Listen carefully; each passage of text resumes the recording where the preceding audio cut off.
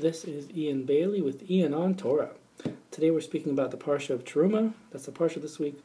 We see many times in the Parshiyot about the Mishkan that it says that Hashem already called to Bezalel. Hashem already told him something. So where do you see that Hashem called to Bezalel? So Moshe Feinstein writes that the Chumash does not tell us any time that he was called to. Rather, the fact that Bezalel had amazing talents, that is God calling to him.